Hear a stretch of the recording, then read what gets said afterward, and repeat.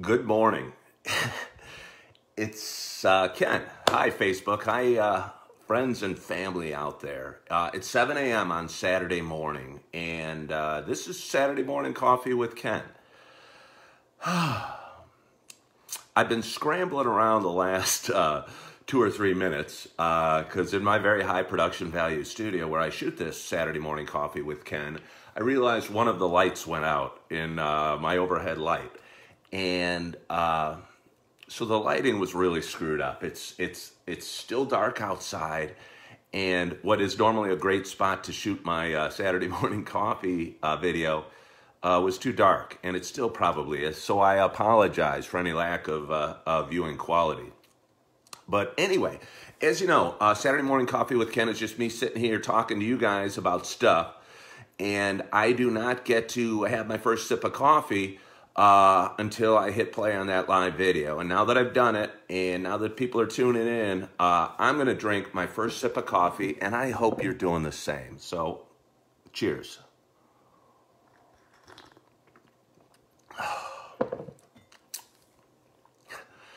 Really makes me happy. This morning I'm drinking a mix of Sumatra, and I threw what was left of my Dunkin' Donuts hazelnut for those that are wondering what type of coffee I'm drinking.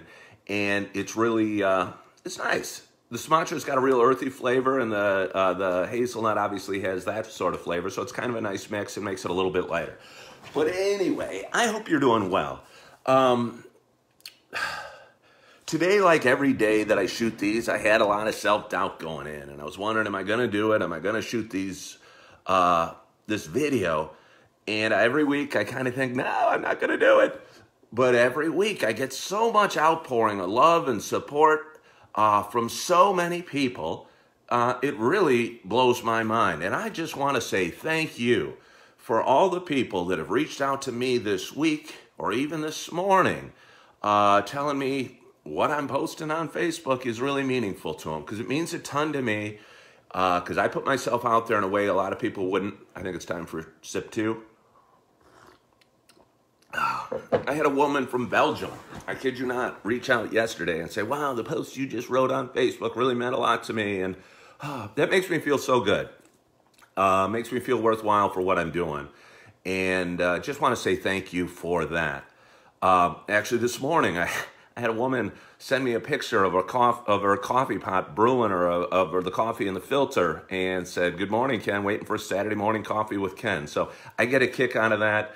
It tells me that a lot of people are looking for connection, and you know, honestly, if I can provide that connection and make people feel good, it makes me feel good and makes me feel worthwhile with what I'm doing. So here I am.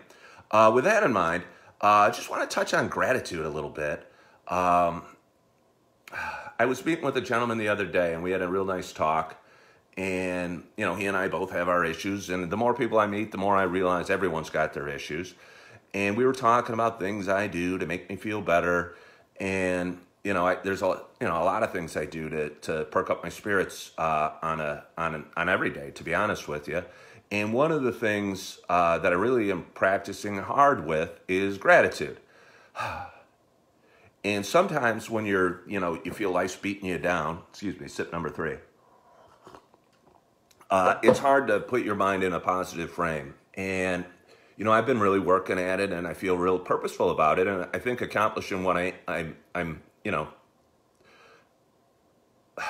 accomplishing some really good things as far as that goes, and keeping my mind in a really positive frame of mind. And one of the ways I do it is really intently practice gratitude. And once you get started, it gets real easy. You know, when you lay your head down on your pillow at night, just thank God or thank whoever for the comfortable bed you're laying in. That's what I do. And once you get started with that, it's easy, and you get on a roll, and you get some momentum, and you thank God or whoever for the roof over your head. And then you think, you know, you're thankful for your children, and you're thankful for a cool experience you had that day.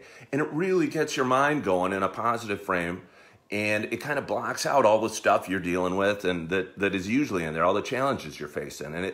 And I know for me, it's very helpful, and I hope it's helpful for the gentleman I was meeting with the other day. So again, I want to say thank you to everyone watching right now and everyone that's sent me a kind note or a message of support or given me a call and said, hey, what you're doing helps me, because that makes me feel wonderful. So I want you to know I appreciate all that kind outpouring of love and support that I get from this community, and it means a ton to me. I don't know what this is, sip number 4. I'd love to hear what I'd like to make this worthwhile for you. I'd love to hear what you're grateful for. You post it in the comments. Post 1 thing, 3 things, 5 things. Honestly, the more you post, the better you're going to feel. And when this video is done, I'm going to take a look and read all the comments, and it'll make me feel good. So please, whether you're happy or not, think of something to be grateful for. Think of the fresh air in your lungs or the sunshine that's going to be coming soon, although it's still dark outside. Anyway, I don't want this video to go too long. But I think that's something that we should all focus on, and I know I've been very intently focusing on it, just being grateful for the little things in life that make life special. So anyway, it's going to be, I looked at the weather, it's 37 degrees out right now, it's still dark, and honestly, the weather looks crappy. It's going to start raining at noon, and it's not going to stop till sometime tomorrow morning. So anyway, so if you're planning to get out today, get out early. I'm excited for my morning. Lululemon, a retail store, a yoga store down in Naperville, has a yoga class at 8:30 this morning. It's free. I think they clear out all the space and bring in an awesome teacher. I'm going to go to that. I've never been to that before. I'm hoping to meet some interesting people and get a good workout in as well.